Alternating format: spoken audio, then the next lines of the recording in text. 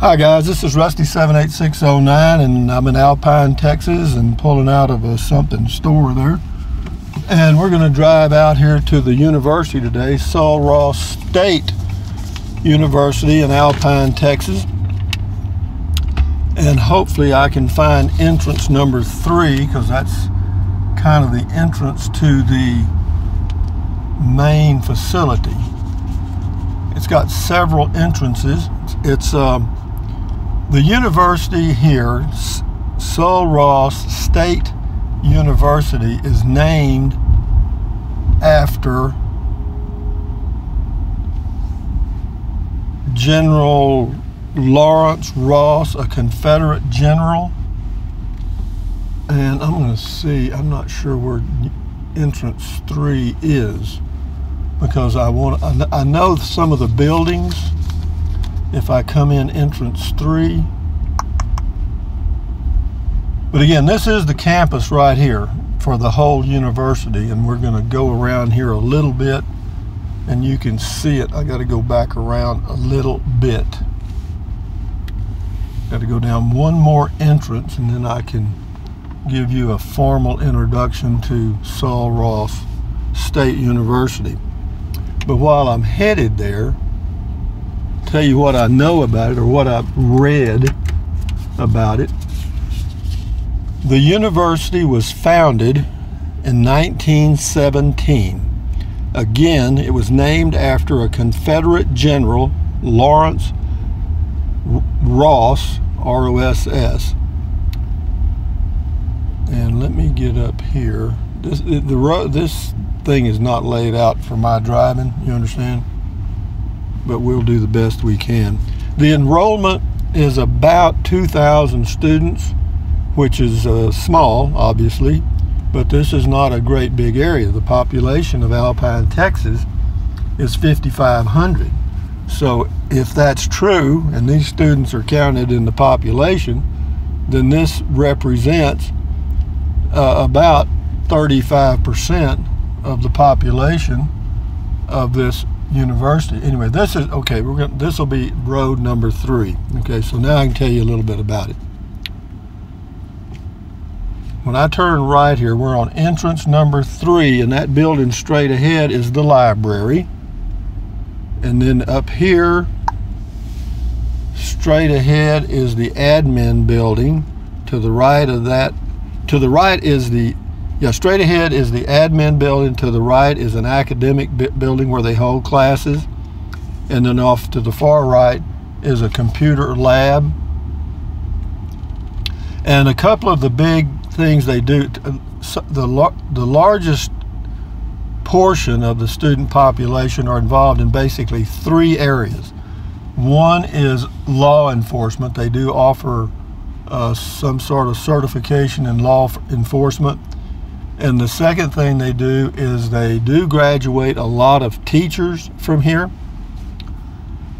And they also graduate a number of students that end up involved in ranching and agriculture and like wildlife management and range management.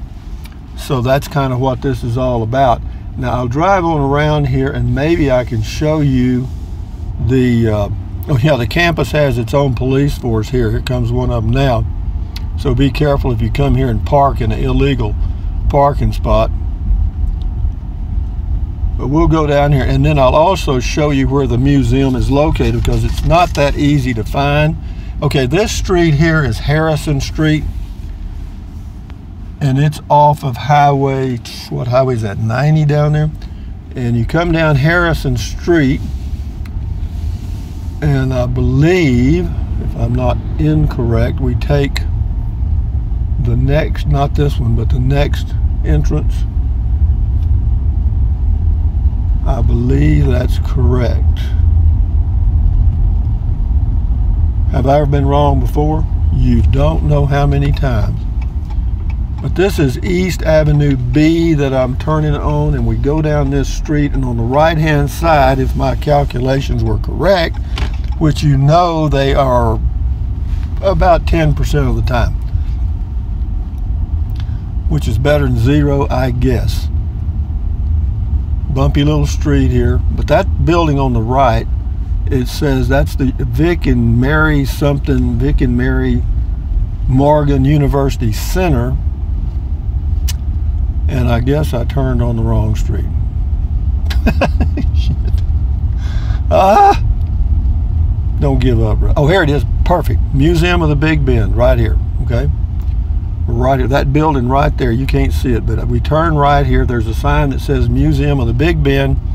You turn here and then find you a place to park on the left. There's visitors parking on the left. And here comes a car just as I was going to pull out and swing around to show you the entrance to the museum. Okay. This is, you go down this little sidewalk here, if you can see that sign there. It says Museum of the Big Bend. It says Tuesday through Friday, or excuse me, Tuesday through Saturday, 9 to 5. Sunday 1 to 5, Monday closed, free to the public, entrance ahead. And I went in there the other day. It's really pretty interesting. You know, you can take your time and walk around. It's a pretty large museum, and you know, it starts with the dinosaurs and moves forward, so you can actually walk through the museum chronologically. But all of this is on the campus, I guess you'd say, of Sul Ross State University. And I'll end the video as soon as I get out of this facing the sun here and face the other way. It's up on a hill overlooking the area of Alpine, Texas, and I'll end with that view right there straight ahead. It's really a great view. These kids, of course, you know, they're walking up and down hills if they're walking, but that ain't gonna hurt them, is it? Particularly these young Turks. But anyway, guys, from from Alpine, Texas, you've just seen Sul Ross State University, and then an introduction to the Museum of the Big Bend, which I'll go inside maybe in the next day or two and do a video of it. But again, it's named for Confederate General Lawrence Ross, founded 1917, enrollment's about 2,000. Here's something I didn't mention. The average class size here is 20. That's amazing. You go to the University of Texas or some of these places, it's 400. But be that as it may, from the campus of Sul Ross State University, thumbs up, carpe diem, adios, bye-bye.